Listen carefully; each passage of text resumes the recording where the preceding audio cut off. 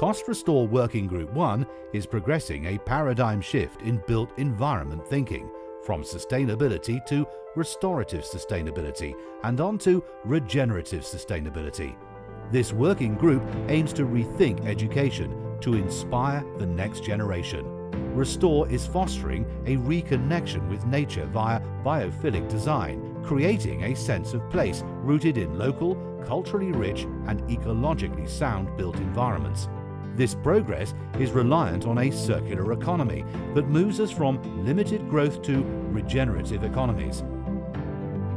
Working Group 1 is looking at the key issues of sustainability, from assessing the language used to improve communication and repositioning the role of humanity in our global society, to combating expected environmental changes via initiatives such as living buildings.